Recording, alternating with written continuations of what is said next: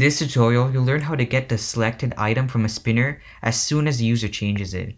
For example, I have this drop down over here, and when I select Washington, you can see that it immediately says you selected Washington. If I select another state like New Jersey, you can see it says you selected NJ. And this is what you'll be learning in this tutorial. To get started, I have this basic layout over here. The code is also in the GitHub repository, and you can check the video description for that. I also have a basic spinner as well as an array adapter that I'm setting on a spinner. In order to listen into changes when the user selects a new item from our spinner, we're going to say spinner, the spinner object, .set onItemSelected listener, and inside we're going to pass a new instance of adapter.onItemSelected listener. So this is an interface that implements two methods. One of the callback methods, onItemSelected, is triggered whenever the user changes the selected item. So this is the method that we're interested in. And if you remember from the previous tutorial, the way that we get the selected item is by saying string new item equals spinner that gets selected item. And this gives us an object, but since our list contains strings of the states, we're going to say .get selected item .toString. So this is how you would get the latest item. And now to display this, we'll say toast.get make text get application context you selected, and then I'll say new item. And finally, the length of the toast should be toast.length_long.show. And I can run this in the app. Upon running the app, you can see that over here when it launches, when I select a new state like New York over here, it says you selected New York. If I select another one like California, it says you selected California.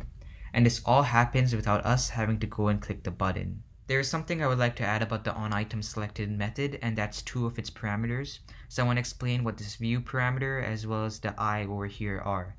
So before I do that, I'm going to explain the array adapter really quickly.